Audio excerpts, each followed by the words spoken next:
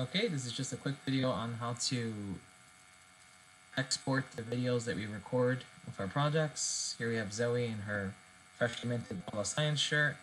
Remember guys, if you want to change stuff, make sure that you're working with the animator, not the animator, excuse me, the Illustrator file. And we are editing stuff and adding sublayers if you want to add something to it. And a sublayer, if it's in front of everybody else, then it will appear in front. So here we have Zoe, let me minimize her. Okay, so when you're working with Zoe, well, Chloe, but we are naming her Zoe, remember? When you're working with Zoe, you can either have her set to have her arms so that they are fixed or hold in place afterwards, or you can set them so that they return to the resting position. So we can have it up here, and it will slowly move down if it's set to 13. We can also speed that up by going to like 3. And then we can have the arms quickly fall down. So I'm just going to do a quick recording. Now, if you guys want to modify the amount of time that you're recording this, you can always go to Rig,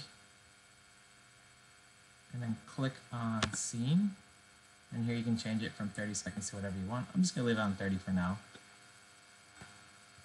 Okay, and go back to my scene by double clicking on it. After double clicking, I'm going to quickly just record something with Chloe, or Zoe rather. I'm going to record, it's going to tell me in 1 second it's going to record. And this is just a quick test. I'm going to pop her arms up. I'm going to make sure that I move my eyebrows, move my pupils, do a couple different movements. And yeah, that's about it. I'm pretty satisfied. So I'm going to stop here. Now after I stop, here's my audio information. Here's all my information on the triggers and behaviors, such as my eye movements, my lip sync, and just how I drag the arms. So I'm going to go File, Export Video via Adobe Media Encoder. Afterwards, it's going to ask you to give it a name. I'm going to save it something specific. Zoe example for exporting video. Okay, I'm going to save it. Afterwards, don't forget, it's going to open up a separate program. It's going to take a little while. I'm going to shut off my camera. I'm going to shut off my mic on this one. Okay, the program's going to open up right now.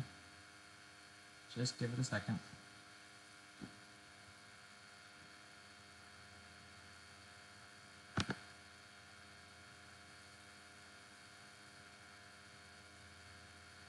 Still going, it might take a little while.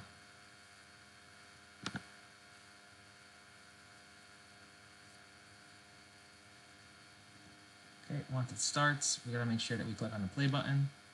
Once we start the play button, it's going to export the video that we made.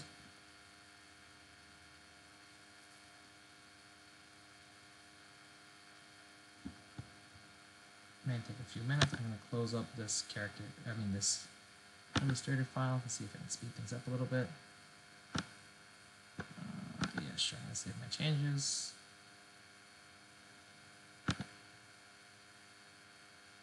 On this side it says 20 minutes, but it's not going to be 20 minutes. Let's see if I close some of the extra stuff I have open.